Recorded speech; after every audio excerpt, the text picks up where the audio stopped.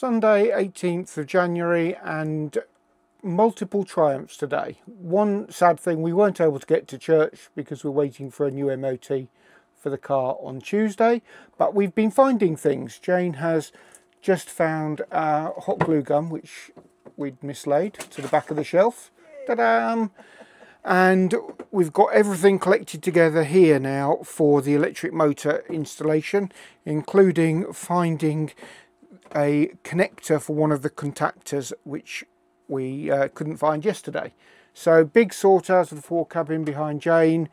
Found all that. That's everything we need apart from the battery cables which are accessible in the fore cabin, and we've got reels of this huge 95mm square cable and all the crimp connectors in the fore cabin.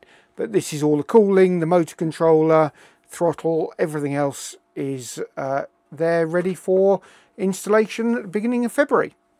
So very happy. Thanks for watching. See you soon. Bye.